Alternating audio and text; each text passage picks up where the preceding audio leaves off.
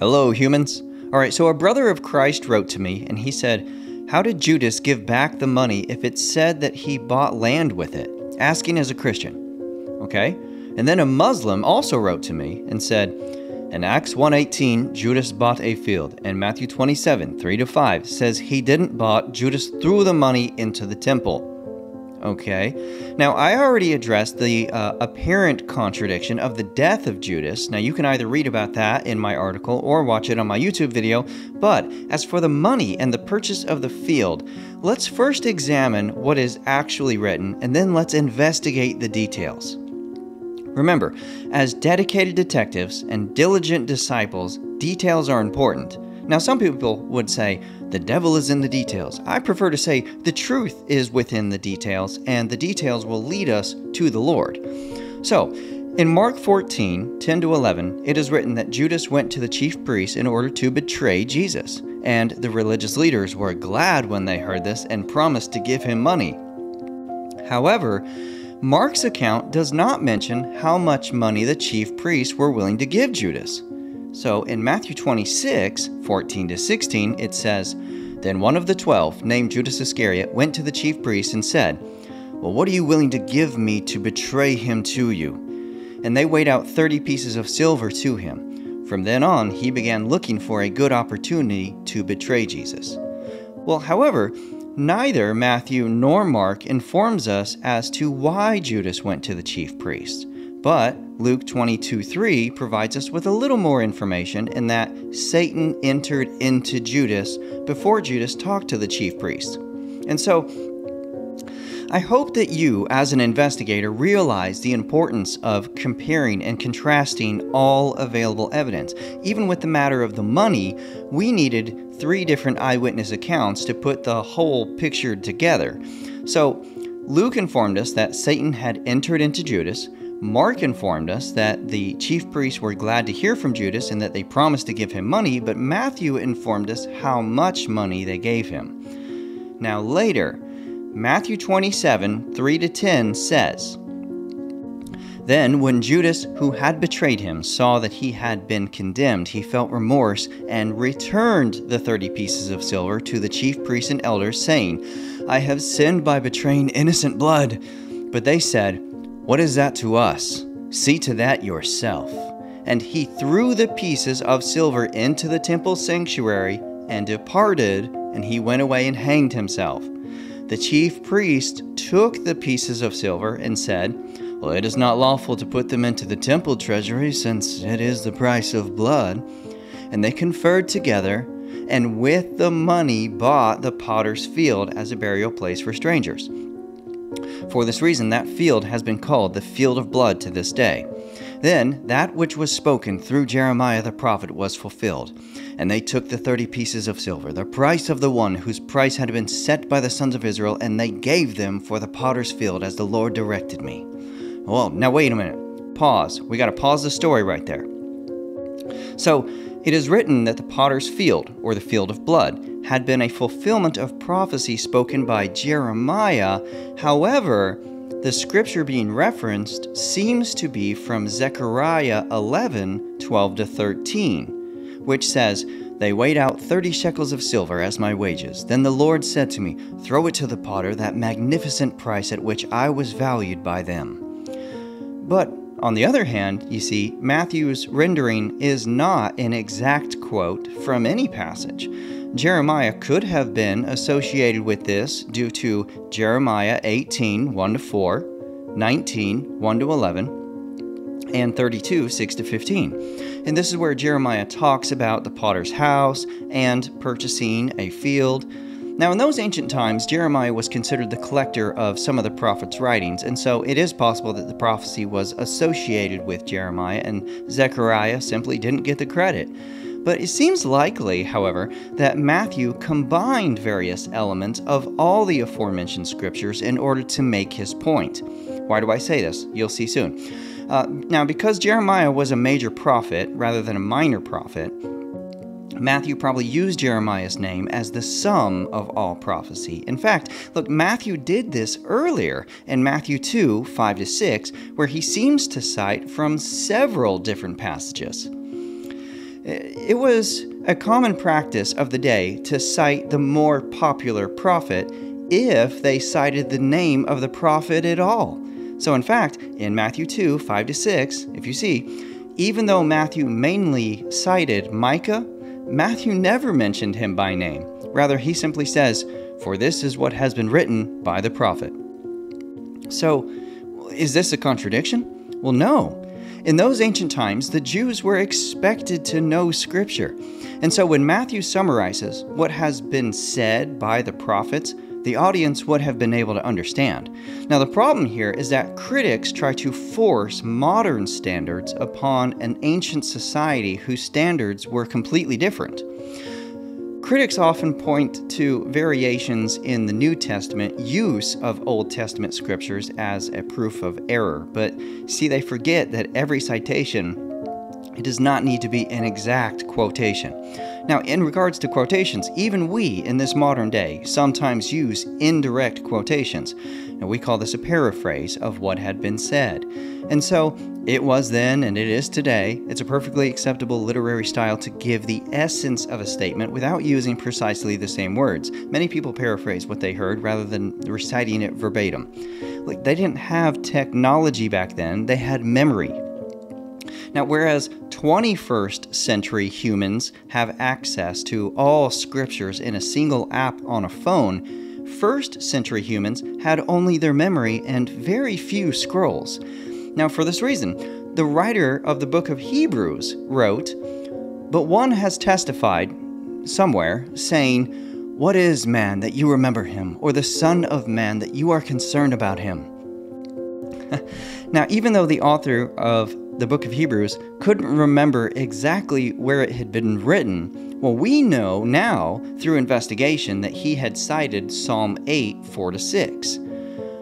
Look, even Jesus, when he overturned tables and cleared the temple in Matthew 21:13, said, "It is written, 'My house shall be called a house of prayer, but you are making it a robber's den.'" Jesus did not cite where it was written or who wrote it, but after investigating all available scriptures, we now know Jesus cited both Isaiah and Jeremiah, and then he combined them into one statement. So, do New Testament citations of Old Testament need to be exact? No. The same meaning can be conveyed without using the same verbal expressions. Look, variations in the New Testament citations of the Old Testament fall into different categories.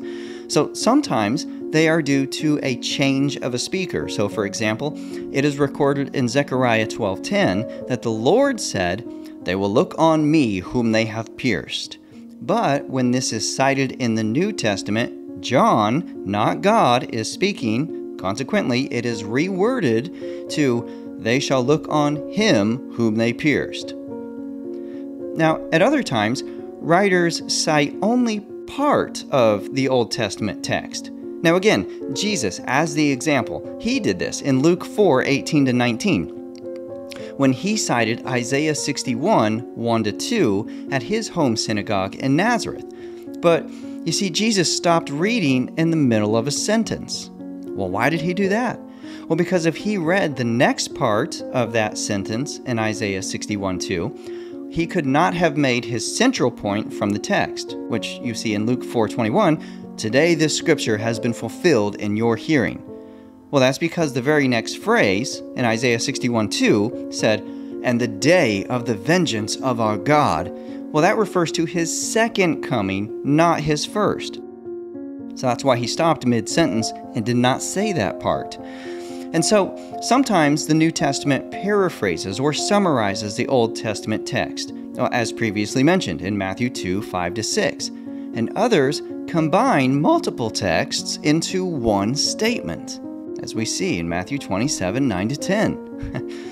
Now, occasionally, a general truth is mentioned without citing a specific text. So, for example, in Matthew 2:23, Matthew said Jesus came and lived in a city called Nazareth, and this was to fulfill what was spoken through the prophets, "He shall be called a Nazarene." Now, take notice, Matthew did not mention the name of any prophet, but rather he said prophets, plural, in general. Now, for this specific verse, Matthew is referring to a general theme. Several texts speak of the Messiah's lowliness. So to be from Nazareth, a Nazarene, was a byword for low status in Israel of Jesus' day. So Matthew was merely stating that the prophets foretold that the Messiah would be despised, as it is written in multiple places. And this is comparable to the way in which the town of Nazareth was despised in the time of Jesus. Therefore, if the New Testament writers cited Old Testament writings without being exact, well, they were not in error, nor did they contradict themselves, because we cannot impose our modern standard on ancient societies whose standards were different. Okay, now, go back, continuing with the topic here of Judas and the purchase of the field. Peter says in Acts 1:16-19, "Brethren, the scripture had to be fulfilled, which the Holy Spirit foretold by the mouth of David concerning Judas, who became a guide to those who arrested Jesus. For he was counted among us and received his share in this ministry. Now this man acquired a field with the price of his wickedness, and falling headlong, he burst open in the middle, and all his intestines gushed out. And it became known to all who were living in Jerusalem, so that in their own language, that the field was called Hakeldama, or that is, the field of blood." Now, when Acts 1:18 says, Judas acquired a field with the price of his wickedness, that does not mean that Judas directly purchased the field himself with his money. No, in fact, well, that would not have even been possible, because Matthew 27:3-10 informs us that, well, one, Judas didn't even have the money to buy the field because he threw the money before he left to hang himself. The money had been in the possession of the chief priests. And then two, he hanged himself, and Judas could not have purchased anything while hanging in a tree dead. No, Matthew's account makes it clear that the chief priests purchased the field with Judas's money. Therefore, Judas, through his blood money, through his wickedness, acquired the field in his name. So, for this reason, it is written that Judas acquired a field with the price of his wickedness. It was by his wickedness he acquired the field. So, in other words, the legacy Judas left behind was a field of blood which had been purchased with his blood money.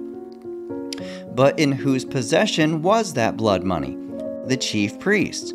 Therefore, the chief priests purchased the field with the blood money, and so the field became known as the field of blood. Now, what is blood guilt? Well, it is the guilt that results from the shedding of innocent blood, the taking of an innocent life. Who was innocent? Christ Jesus. Why? Because he was without sin. Therefore, Judas, who incurred blood guilt, was impure. However, this impurity attached not just to the person, for the land was made ritually impure as well.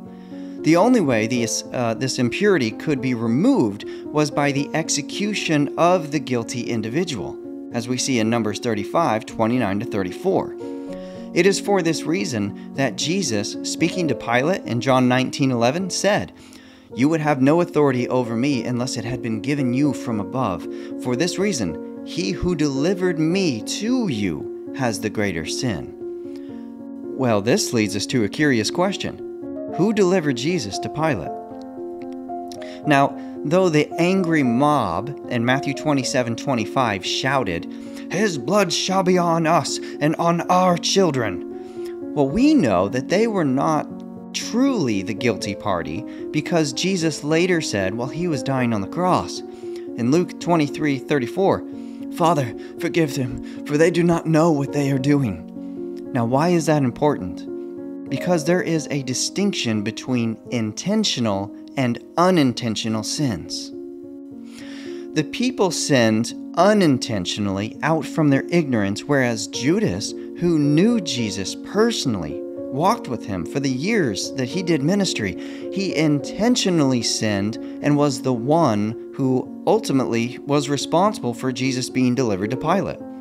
However, all of the religious leaders who conspired with Judas were also guilty, and they had even committed the unforgivable sin by blaspheming the Holy Spirit.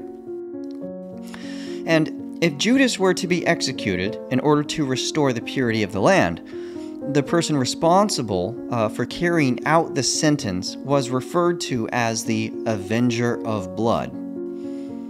But God declared that He Himself is the avenger.